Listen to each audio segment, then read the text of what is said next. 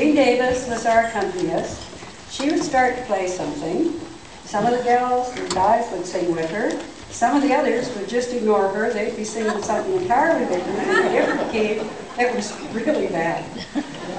Well, I said we have to have a director because we do have to all sing the same thing at the same time. Well, I ended up doing the spring and Christmas show, and in 2003, Martha Cabala agreed to take over the Christmas show. In 2005, Ernie played. We conned her into taking on the spring show, and I retired. Well, these two gals are still going strong, doing a great job, and so thank you, Martha and Ernie.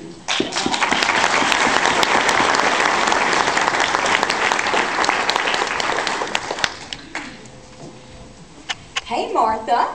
Yes? Hey, Ernie. Yeah, Annette?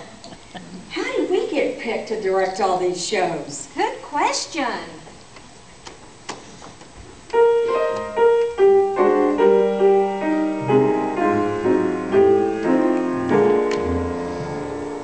It ain't so much a question of not having things to do. We know in Lakeway there are quite a few. We heard a lot of stories and we reckon they are true about what happens when they're needing you. We know we mustn't fall into a pit, but when they ask so sweetly, we forget. We're just three girls who can't say no. We're in a terrible fix. We always say, come on, let's go, just when we ought to say nix. When they ask me to direct a show, I really should have said, oh no, not me. But instead I said, come on, let's go. What was I thinking? Golly, golly gee. We're just three girls who can't say no. We're in a terrible fix. We always say, come on, let's go, just when we ought to say nix.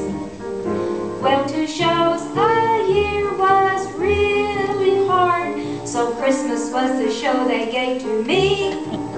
But I really should have been on guard. 6 years, oh, will I ever have fall free?